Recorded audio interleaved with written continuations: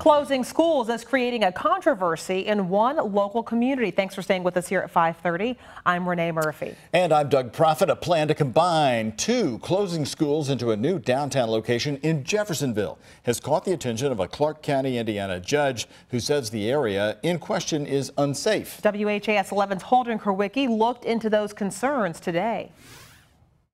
Every day, hundreds of people come down Cord Avenue to come to the Clark County Courthouse. That includes people on parole, probation, and even violent felons. And that's why Judge Vicki Carmichael tells the News and Tribune she's concerned by a plan to put a new school right across the street.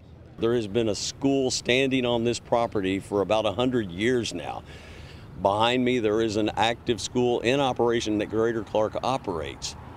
I don't understand somebody saying this is not a good place for a school. Since Greater Clark announced that they were planning to close two downtown elementary schools due to declining enrollment, Mayor Mike Moore has been pushing for a new building at the site of the old Jeff High. The future and the development of the city of Jeff, all of the growth that we've seen in the last 5 years is going to continue as long as we provide a great elementary school. I'm all about that.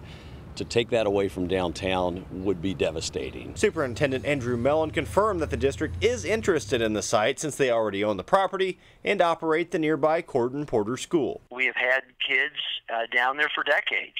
Long before the new Corden Porter building, we had students down there going to school. You have the Nahan Fieldhouse that's right there that has a lot of young people. This is a safe haven. We're 1 block away from the public library. My gosh, everything you want for a kid is right here. With the Sheriff's Department located right next door, I mean, it could be one of the safest places in Clark County. Greater Clark County Schools are doing feasibility studies on a number of sites. They hope to have a single site narrowed down by the end of the year. In Jeffersonville, Indiana, Corden Porter, WHAS 11 News.